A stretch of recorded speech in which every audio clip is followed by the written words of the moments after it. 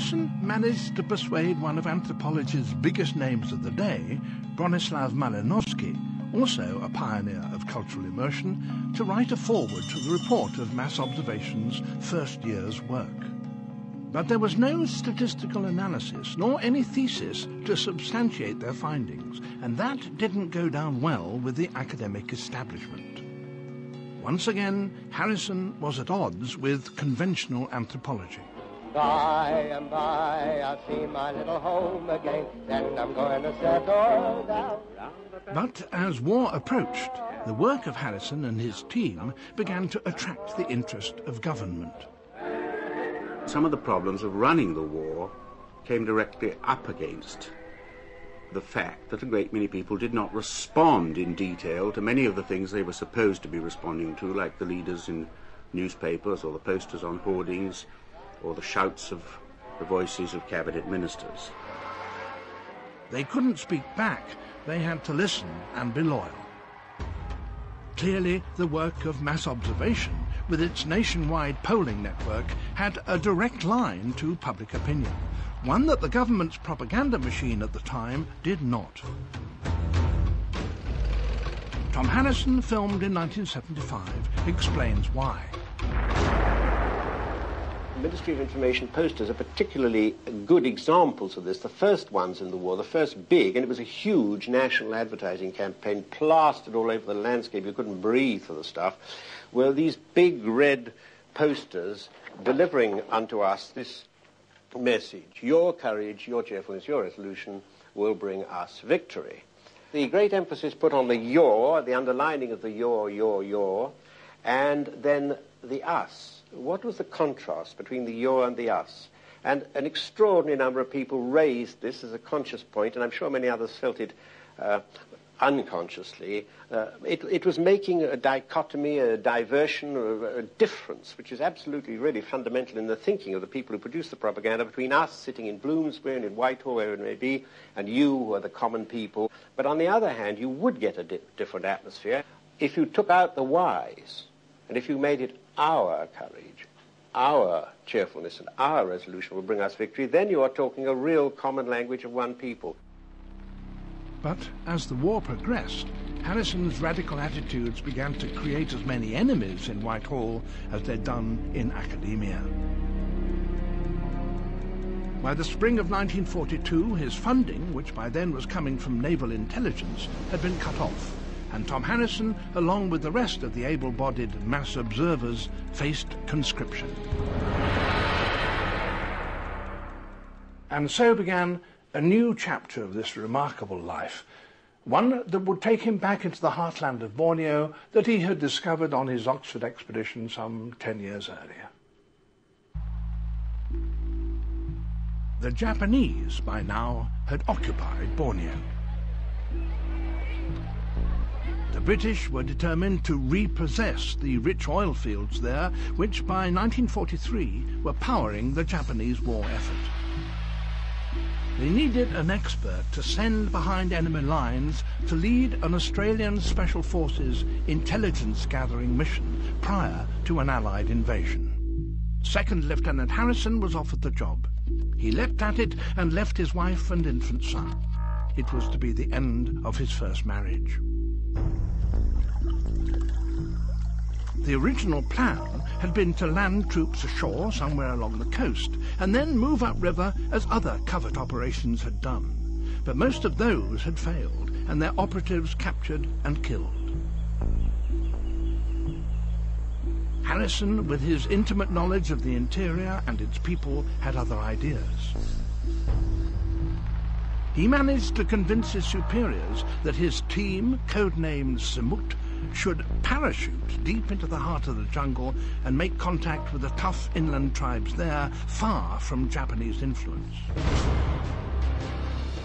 On the morning of March the 25th, 1945, Major Tom Harrisson, along with a team of 8 hand-picked Australian commandos, gathered at the Allied air base of Mindoro in the Philippines. Tom Harrisson lined us up alongside the plane and opened a tin out of his pocket and handed us all a cyanide capsule. And we decided then that this might be a bit different. Several hours later, they were flying in two B-24 Liberators over the mountainous interior of Borneo. However, arrival by air threatened to be as hazardous as it was by land. By the time we got to do our jump, the cloud had closed in and the pilot did his best, but we finished up 5 miles away up on the top of the trees in the deep jungle. In Borneo, where they landed, that momentous day is still remembered by some of the people that greeted them. One day we saw an aeroplane very, very high. Suddenly, something fell down and everybody was so frightened. They had never seen anything like it. David Labang, sitting on his father's shoulders, was watching. When you look up at the sky, then something is dropped around the plane. It was big mushroom.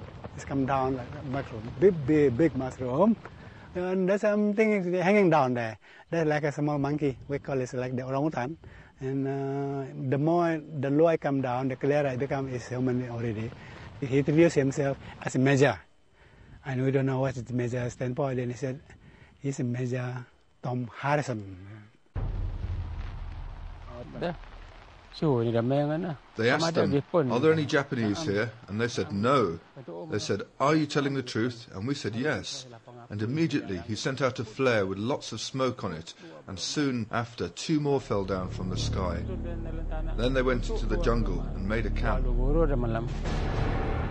The original team of 8 was soon reinforced by more soldiers dropped a few days later, who became known as Simut II. The doctor came in with the second group of 8 and countermanded one of Harrison's orders, that order being we were to go barefoot around kampongs, because if the Japs came up and found footmarks, they'd take it out on the kampong and know we were there. And he lined this MD up, this doctor up, who was a captain, and told him if he tried countermanding any of my orders again, I'd shoot you.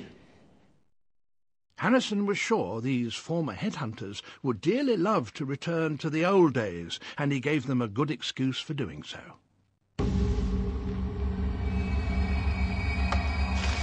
Harrison told the Penghulu no one was to know that the white men had returned to Borneo.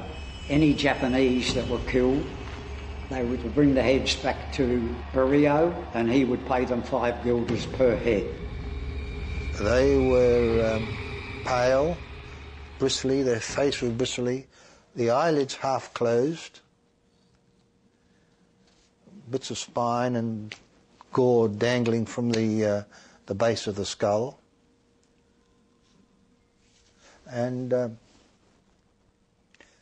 that's when the nightmare started, and from that day to this day I've had nightmares. Harrison was applying his own brand of anthropology to guerrilla warfare, to make his men totally dependent on the land and its people. The Samut team had regular supply drops, but Tom would not let his men touch them. He just said, haven't got it, do what the rest of us are doing, live off the land. One of the team was convinced he was dying due to a lack of medical supplies. I had, amongst the stuff I had got from the Japs, I retained a pistol and had it ready for Harrison if he should come and visit me. And then I was going to shoot him and dump him in the jungle, and within a few days he'd be eaten by wild pigs and all the denizens of the jungle, and all the evidence would have gone. But fortunately Harrison didn't come. For him and for me.